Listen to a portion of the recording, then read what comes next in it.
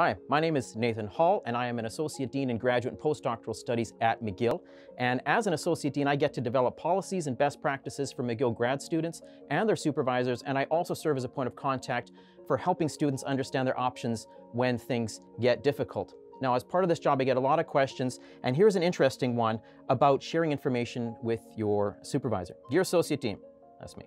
I'm wondering how much information I need to share with my supervisor. Do I have to let my supervisor know about everything I'm doing? For example, do I have to let them know what courses I'm taking? If I'm applying for a PhD program or applying for jobs, do I have to let them know the details? This is a good question, and the short answer is no. You don't have to share everything you're doing with your supervisor if you don't want to. There are, of course, some things that supervisors do need to know about. For example, some supervisors require that you take specific courses to be able to do your research. This you'll often find in your letter of admission. And generally speaking, it can be helpful to consult with your supervisor on what courses would be best to take in order to help support your training and your research, or what a feasible course load looks like.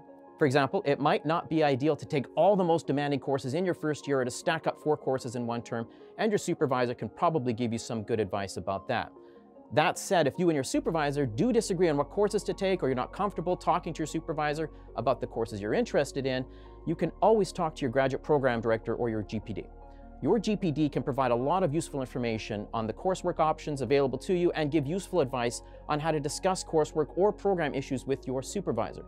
Now, aside from coursework, there are other things you definitely do need to make sure your supervisor knows about, such as if you will be away for an extended period of time or need to take a leave of absence, how you are progressing towards your degree in terms of courses and thesis work, and any other projects you are working on that could impact your degree progress.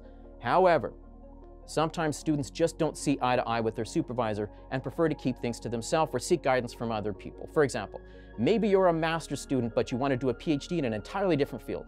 Or maybe you're a PhD student and you don't want to do a postdoctoral fellowship or be a professor after you graduate. Or maybe you want to take a course in a second language that is completely unrelated to your program, and maybe you know that if you said any of these things to your supervisor, you would get a less than enthusiastic response. When it comes to issues beyond your degree program, like career options, you do have a choice over what information you share or do not share with your supervisor. Although you would, of course, need to provide some info if you're requesting a letter of reference, for example, you do not need to discuss every professional development opportunity or every career path you are pursuing with your supervisor.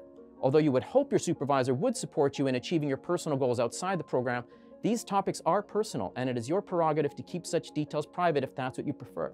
And sometimes your supervisor is not actually the most effective campus resource when it comes to reaching your personal goals. For example, the Career Planning Service at McGill offers great mentorship and job shadowing programs. Similarly, other McGill resources such as MyPath, an Individual Development Plan or IDP, helps you map out your degree goals and career trajectory. This platform is private and set up specifically to help you reach your personal goals. So basically, you do need to keep your supervisor informed of anything that might impact your academic progress while you're in your program. However, sometimes your personal or professional development goals are just that, personal. And there might actually be other more useful resources for helping you navigate these important issues.